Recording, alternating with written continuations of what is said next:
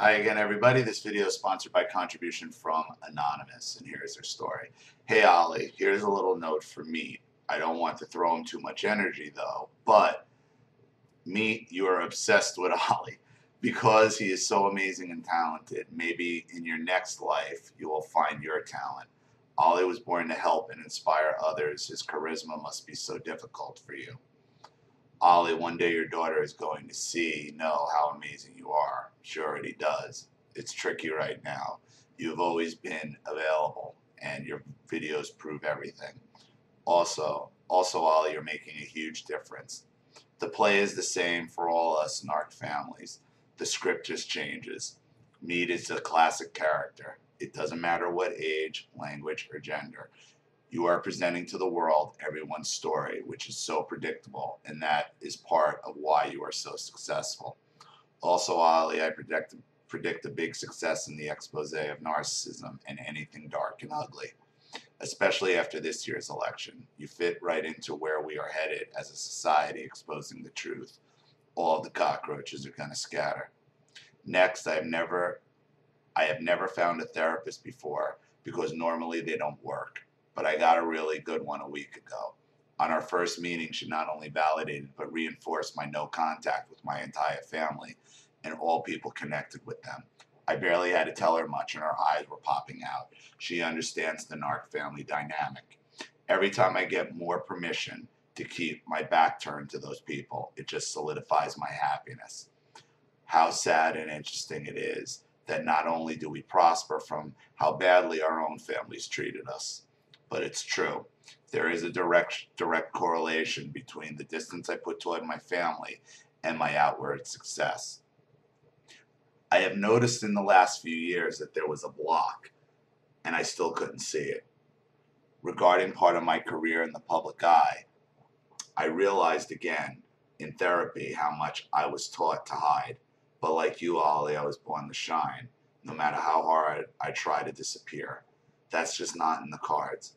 Getting rid of my entire family and their sickness was the last piece for me to own this place in my place in this world and not feel like a flawed or defunct person with some hidden issues that I couldn't put my finger on. I think we will all relate to that. Getting rid of these people, walking away from the stupid money that might come when they die, etc. Really important. We won't just survive, but we will thrive. A few random things from lately. I have been no contact for almost a year now. My drunky borderline narc mom has been sending her flying monkeys out on my social media pretending to support me. Obviously, it's a matter of time after they think they have groomed me before they reach out with some sob story about how much my mom is hurting. Not gonna happen. They will be banned from my stuff. My controlling, manipulative father recently ruined the only family connection I had left. He brainwashed his own elderly mother who loved me, telling her God knows what. Now we don't communicate. She thinks I made her golden child suffer. I don't know. But she was pretty normal. The only one in the entire family. That's not my problem, though. I believe in karma. When she dies, she will have no one left to control through me, since he can't control me and it kills him. Oh, also, I am walking away from $1 million inheritance, which he held over my head for years, even while I was homeless and couldn't eat. A few random facts. Sorry about how random this email is, but I just wanted to list some random facts about my past abuse and things they did. Gaslighted to the max. Would literally say and do things and 5 minutes later say it never happened. Also, really weird manipulation, like scary psychotic manipulation. Most of it has been unconscious. When I was young, my mom insisted on inspecting my vagina instead of taking me to the doc. This happened once or twice. Lots of hitting by both parents. Never knew why or what. Many times my dad chased me, little girl, the look of horror in his eyes, and would beat me. Pulled out of bed by my hair in the middle of the night to wash dishes. Oh, my mother loved to hit me in my sleep and pull me out of bed for something or other. It's traumatizing. Do you realize that's how they train soldiers to go fucking kill in a war? Think about that. That's how militaries train soldiers to kill. They're training them to kill. They're training them to obey. They're training them. They're breaking them down and building them up again. Think about that. Think about that. Now think about doing that to a fucking child.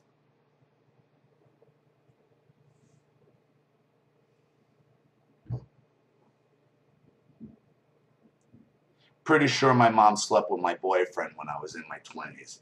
So many mind games, so many. I was homeless. Each parent had a 3 to 5 bedroom homes with 10 plus rooms each, but I wasn't allowed to live there for so many reasons. I wasn't allowed to work in college, but I was expected to have my own money, which I didn't, so I was always poor. I know what that's like, growing up rich but being poor at the same time. Control, control, control. My mom would make sure we could hear her having sex in the middle of the night. I would wake up to that. Affairs my mom had and gaslit me on that. Soap poisoning after public shaming, shoving soap down my teeth and grinding it and sending me to bed while my friend wasn't allowed to hang out with me during a sleepover at my house. So she was forced to watch TV with my parents while I was confined to my room. When I was 9, they shaved my head. This was pre-Sinead O'Connor, so there was totally no excuse. They did this twice and got rid of my beautiful long hair. Everyone thought I was a boy and they loved it. I was shamed and joked about being the son. My sister had fun long hair, which my mom would style. I was often punished by being confined to a hot car on a summer day as punishment, or locked in a dark room or basement before they went out and wasn't allowed to meet the babysitter. Was locked in a basement for asking for more candy than my mom gave me. They asked my teachers to hold me back in grammar school, even though I was the most advanced student. Emotional reasons after they started me a year earlier than everyone else in the first place. Basically anything to make me feel inadequate. They would give me things, then punish me for it and make me feel awful for having it. This is why I was broke for years until my early 30s when paying my rent on time and eating was like a Christmas miracle that I still can't believe. They made up lies about me, always have, always will. They tell people I am not well mentally and have called people out of concern. Ha ha.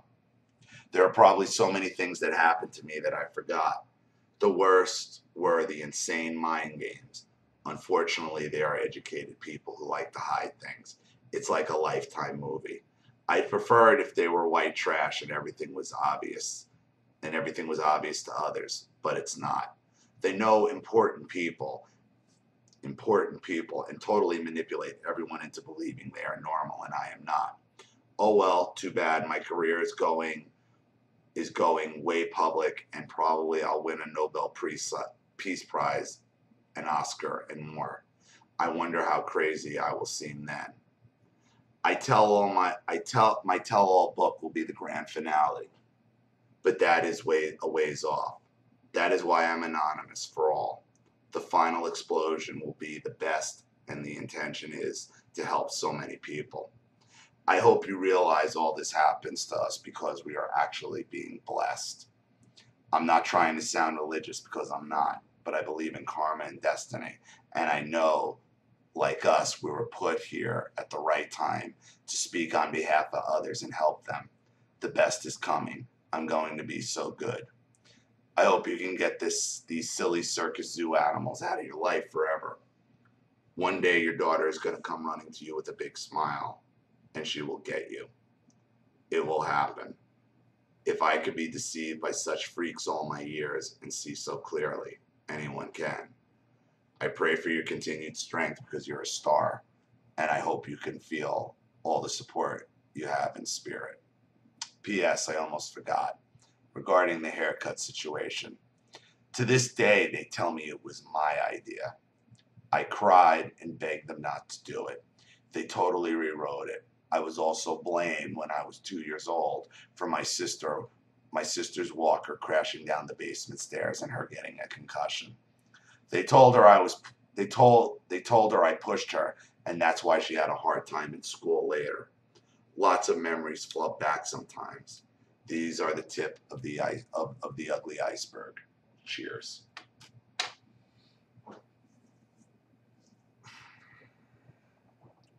Like I said, I've said this in an earlier video, my mother used to cut my hair herself.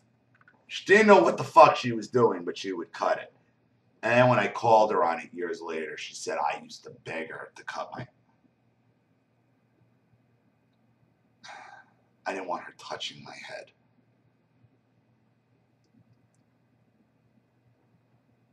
The gaslighting of the narcissist knows no bounds and has no shame. They will do something to you, say something to you, and you can call them on it 2 minutes later, and they're already gaslighting you about it. Remember, it's never too soon or too late for the narcissist to start gaslighting you. And that'll make you even crazier. When they said something and then 2 minutes later they gaslight you and say they didn't fucking say it, what do you do then? And it happens repeatedly, and people back them up, and then you think you're fucking crazy. And you're not. All because it's never too soon or too late for the narcissist to gaslight you after a lie. Period. After you catch them or after you call them on something.